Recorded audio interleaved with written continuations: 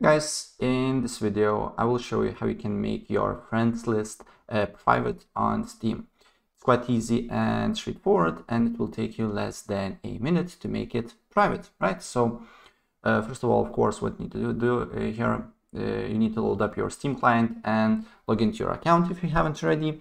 And the next step, just hover your mouse on your username here, and then press on profile. And then you'll be redirected to another page here. And the next step, just press on edit profile here. And then again, you will be redirected to another page. And here you need to press on privacy settings. And under the my profile, you should see friends list. And if you want to make it private, you can easily do that, right?